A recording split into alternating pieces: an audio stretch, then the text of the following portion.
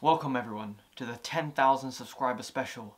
And before we start, I just want to offer a sincere thank you for everyone who has liked the videos, commented, subscribed, supported the channel over the years, interacted with me and just got involved with the channel, providing suggestions, asking questions, and even getting in contact with me, because I really appreciate it and I wish more of you can reach out to me. So in the description below, you can look at my link tree and there's my Instagram on there, which you can follow me, and if there's any conversation or question you have, just send me a DM, it's totally fine. So here we go, let's begin. The 10,000 subscriber special where I reveal everything. My first guitar lesson was the 2nd of November 2006. So it's been just slightly over 15 years since I started playing guitar. I remember it was in my first year of high school, and it was just one of those school lessons. It wasn't like a private lesson or anything, it was just one of those, 20-minute sessions that you have with a guitar teacher at school. The reason I have so many Deans is because I like them. I like the way they play, I like the way they look, I like the way they sound. They've always had such a massive presence. Like, I always remember seeing my first Dean. It was a friend of mine in high school, and he was a few years older than I was, and he was like the best guitarist in high school at the time, and whilst he was there. And he came one day with a Dean, and I just saw the headstock from a window in the music room, and I ran straight inside to see what guitar it was, and I saw a black 79 series ML with a Floyd Rose, and I think I was kind of hooked since. After getting better at guitar and trying lots of guitars out, I eventually bought my first Dean, and I was kind of hooked from there. I think Dean could do things better, such as if they had wood at the back of the neck, like that wooden feel. I like that a lot more than the gloss feel and even the satin feel.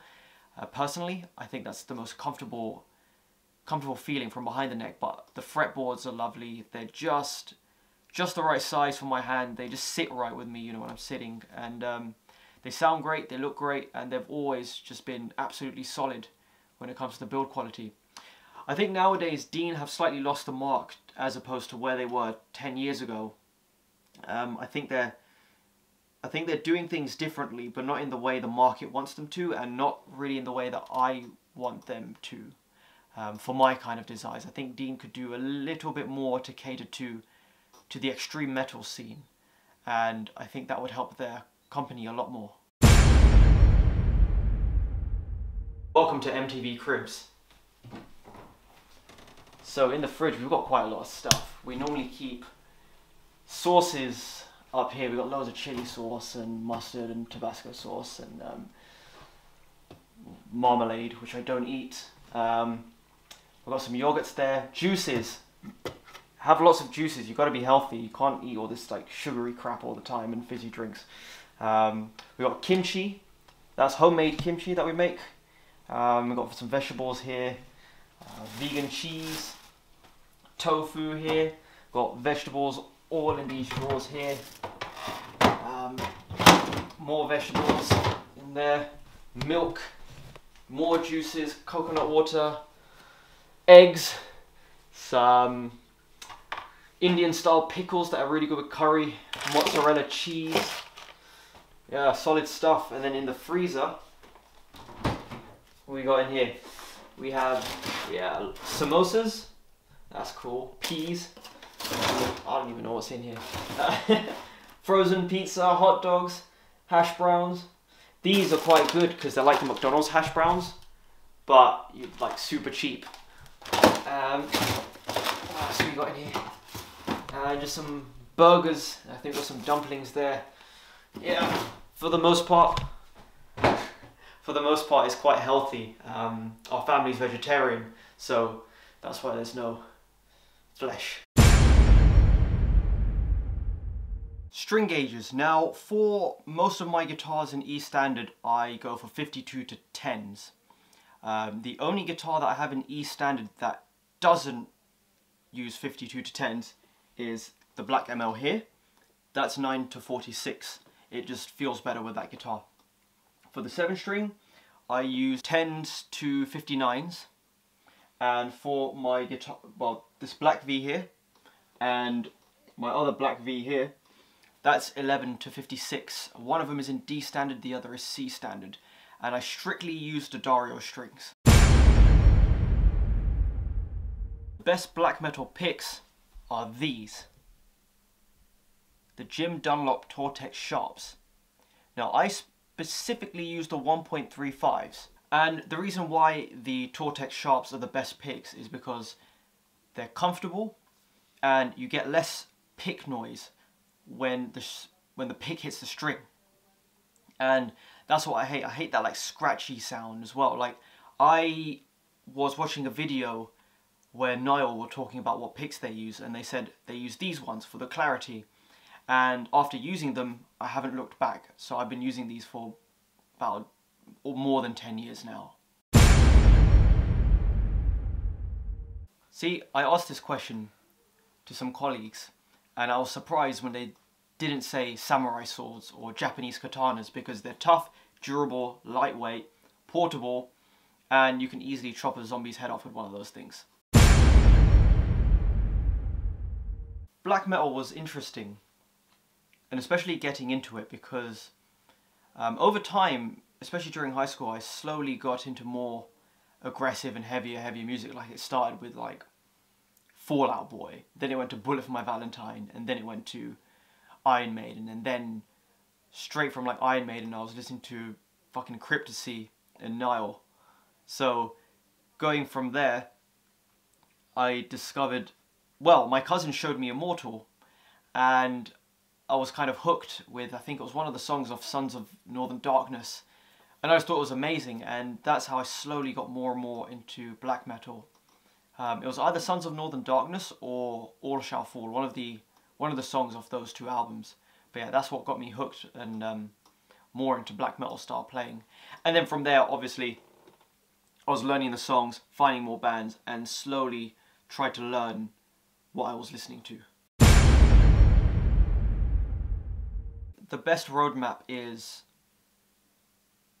to understand your own pace, because some people do learn guitar more quickly, some people don't. I would say to understand your own pace and accept that you won't be able to play Emperor after picking up guitar after 2 or 3 weeks. It has to be paced. You have to first learn the basic fundamentals, how to hold a guitar, how to fret a guitar properly, how to change chords, and learning the open chords and the bar chords and the power chords. You have to make sure this foundation is so strong before you start even thinking about trying to learn all of the black metal stuff, because it will just demotivate you, because it's like, okay, yes, you can read the tab, but can you truly understand what it is you're playing and what it requires of you? And trying to play Emperor, Immortal, Gorgoroth, whatever band it is, when you've just started to learn guitar, you know, it's going to be really hard, because you need to learn the fundamentals of how to hold the guitar, like I just said, and how to fret properly, and how to change chords and notes properly, and even picking, getting good at alternate picking, and having a strong right hand for rhythms. So I would say enjoy the process, and sometimes going slowly gives you the best results. I guess if I was like turned into like COD suddenly, then I guess I'd just be like flapping on the floor, like just like a pathetic Magikarp or something. But if it was like, if I was turned into a shark or something, then it would be like that times 10 with more noise and probably like blood and stuff, and this whole room could have been destroyed. I don't know, that's a tough one. But I'd most definitely be dead within 10 minutes because I'm not in water. Because Marshalls and Engels have the nicest sound when you're in the room, okay? They are the most satisfying amps to listen to. They're not hissy, they're not screechy, they're tight sounding, they're warm, they're aggressive, and they work for almost everything, except for like jazz playing or like super clean guitar stuff where Fenders are generally best. But I prefer Marshalls and Engels over the other brands, purely because they are not as clinical. Because I'm slowly losing interest in PVs and the more American sounding amps because they all just have this kind of clinical sound that I just don't like nor care for as the days go by. It's like I would much rather have a slightly nastier, less precise, sometimes a less precise guitar tone just because it's nastier, it feels grungier, dirtier, grittier. And yes, PVs are good for low tunings, but so are Marshalls and Engels, and they have this certain sweet spot that PVs don't have. Like, PVs will always sound good, but to me they'll never sound great because they hurt when I use them, and they're designed for people who don't necessarily pick too hard and play in lower tunings and stuff, whereas I normally play in standard tunings. I don't really play too much in lower tunings, and I pick really aggressively, so I don't need all this gain. I don't need all this hand holding from an amp. I'd rather an amp be a little bit more difficult but sweeter to dial in, and one that suits my playing more. Drum programming is the most annoying part of being a YouTuber, closely followed by editing, and the other one is the amount of filming you have to do.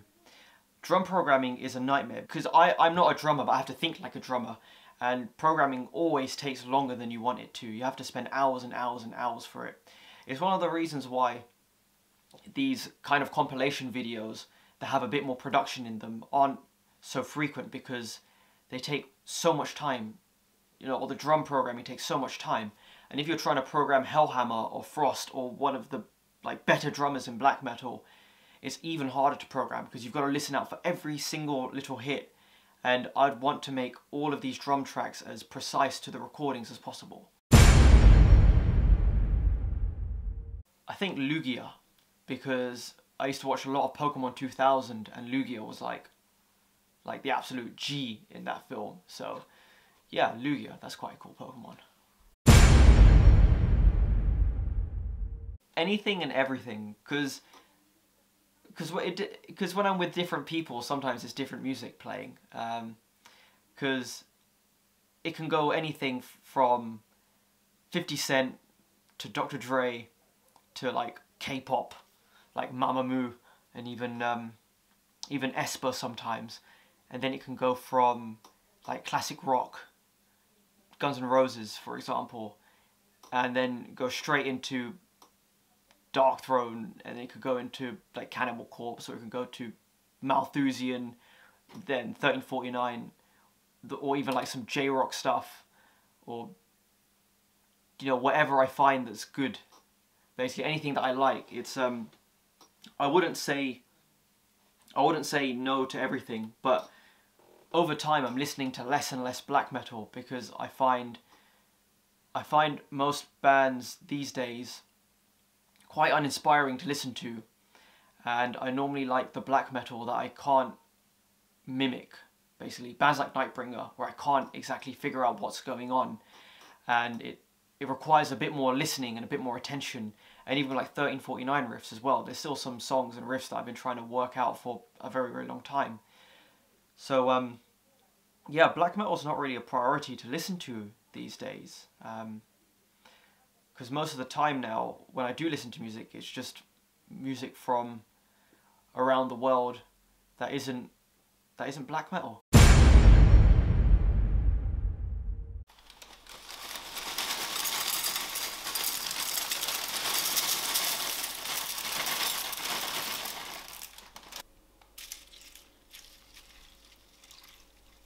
See, I'm not like Varg Vikernes. I would not eat these cornflakes straight away. I'm kind of in the middle, because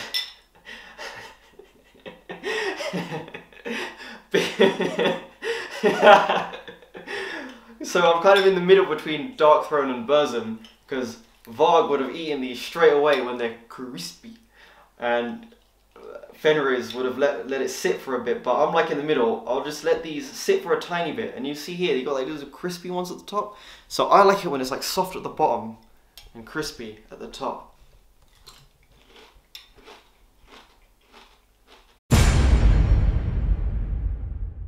Tuning a guitar, that's quite annoying. When your equipment breaks, that's also annoying. Drum programming is very frustrating. Making YouTube videos can be quite frustrating. When bits of your car breaks, that's annoying. Not being able to sleep, that's quite frustrating. When things don't go to plan, difficult customers. You know, there's lots of things that can make you angry. The important thing is just to rise above it and just realize that, look, these things happen. And some things are out of your control. They're very different, because if you're in a band where everyone is on the same wavelength and wants the same thing and doesn't mess around, then it's great. And then there's also the community aspect of it. You know, you've got your band and they're also your very good friends, and you all just hang out and have a good time together.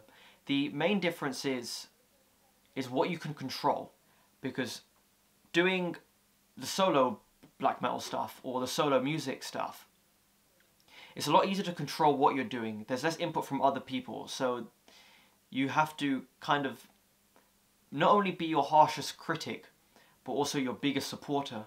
And it's about finding that balance, which I quite like, because I'm very critical of my playing. I'll say the most fun thing about being in a band is the company and the live shows, because the solo music stuff, you can't really play live unless you get other musicians in. Sometimes the solo stuff does become more personal as well, because it is all yourself. Whereas the band, you can have input from other people, so there's more ideas thrown into the pot. And I like both. I like both. I think I've got to the point now where I've done the band thing for so long that I'm kind of okay with trying to do everything myself. Songwriting is, for what I would say, my biggest skill, because that's what I've been doing for the longest time. You know, I spend less time focusing on my technique and focusing more on what's the next great riff that I can put into my songs, whether it be solo or band stuff. My approach to songwriting, it's like I said in the black metal songwriting lesson. I think of the bigger picture. I've got this idea in my head of where I want the song to go, how I want it to start and how I want it to finish. And then it's a case of finding the right riffs and bringing it all together. I find recording ideas on Logic really helpful, because then I can just like record some riffs, piece some bits together, and toy around with song structures and the riff structures and some of the ideas. Throw some more little sections here and there, like little kind of like tail sections at the end of songs, just to make the transitions from riff to riff better. I find it so much easier to write songs when I have the end picture in mind. I know where I want the song to go. I know what kind of sections I want the song to have. That's my approach. Maybe he's born with it. Maybe it's Maybelline. Because I'm very busy. I spend most days at work, and I spend most evenings teaching students. That of course goes into time I have for YouTube. I could record YouTube videos more, but I've realized that after pushing myself very, very hard for a good number of years, it's taken quite a bit out of me, and working non-stop is not healthy. You can work hard, but working non-stop is very different. Uploads are infrequent because of my scheduling, and I've decided to spend more time with myself and more time for myself. The reason being, I need a break. I need a break. It takes a while to do YouTube videos, even the short ones, even the quick ones. There's all the editing involved, there's a setup, there's thinking about what you have to say. There's a lot more to it, to making YouTube videos. That's why videos are infrequent. You know, I have a busy work schedule, even if you exclude the day job, and I do try to fit YouTube in where I can, but it's more the case now where I have to allocate time to YouTube, such as today, where I've decided to take time out of today and just be like, okay, let's do a little bit more work and provide some content for you guys. I don't know when the next video will be out after this one, but I do have a set plan on what's going to come next and what I want to work on and what the next videos you will get. There's about 4 videos I have in mind right now, and all of them will be released at some point. The purpose of this channel is for everyone who was like me, because I was a 15-year-old kid who was getting into black metal and I didn't know how to play or what to do. There was no kind of guide or teacher or someone saying, hey, these are black metal chords, hey, these are evil chords, this is how you play this riff, this is how you play that riff. That really wasn't a thing when I was 15, 16, about 10 or a bit more than 10 years ago now. So that's the reason I decided to create the channel, because I knew there'll be more people like me who wanted content on how to play black metal, but also how to do it properly. Not like all the bad covers that were on YouTube back then. Real, proper, thought out, methodical, relevant lessons. Lessons on songs that are played exactly like how the artists are. Lessons about the theory and the concepts and the ideas and the chords and the actual playing styles and the techniques on black metal. And just provide all of this knowledge to people, because there wasn't anything like that. There wasn't anything like this before. There wasn't like this YouTube guide as I've done now in the black metal series and all these riff lessons and stuff. There wasn't anything like that before. So I decided to do it myself, because there was nothing. And this channel is quite unique in the way it's delivered, in some of the methodology and the ideas and the concepts of the lessons, and how to do things properly. That's what this channel is about. It's for the people out there who need someone to help them. That's what this channel is for. It's, YouTube is like the new TV now, but this is for the people who really kind of want to get serious when they're playing, rather than the people who just want to watch like meme videos or stuff. It's a bit of a different take, a far more serious take on YouTube content and learning. A channel for the dedicated student who can apply the techniques in this channel, apply all the lessons and the techniques in this channel, put it into their own music and create stellar black metal. Because, like I said before, I'm finding new bands and I'm not very inspired. So this is my kind of gift to the world and the next generation of black metal musicians, to come up and be like, yo, we're unique, we have our own sound, and we're doing things properly, and we have our own identity rather than trying to be Darkthrone or one of the other bands, for example. This channel is for the next generation of black metal bands and guitar players and people who want to move forward in their learning. So, as promised, I've decided to create a Discord server, and to join, just look in the description below. It will be free to join. I don't believe anyone should be paying for it, and I want everyone to contribute as much as they can and get in contact with me as possible, because there could be so many ideas that you guys have, and one of those ideas could be so beneficial for the channel. Maybe it could be a new series for the channel. It could help other people as well. And of course, it'll be fun to have a community as well, where we're talking about ideas, how to develop guitar playing, how to develop your own songs. People have a chance to submit the music that they're making, and people can critique. I think it'll be a very, very helpful environment. And of course, it'll be moderated by myself and my friend Daryl, who does my mixes for the channel.